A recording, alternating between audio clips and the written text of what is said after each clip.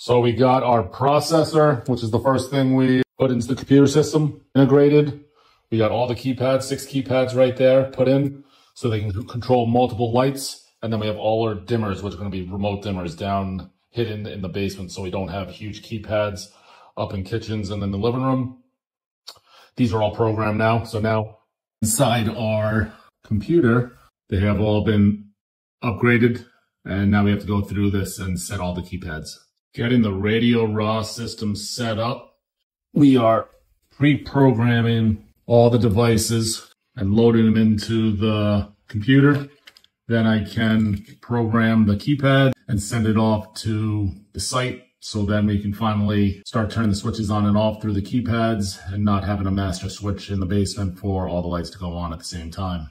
So basically, just take this, hook it up hotline to neutral, turn the switch on the surge protector, hold the button down for 6 seconds. It auto-populates into here and you click which device you want to program it to. And then you're all set, and then move on to the next one.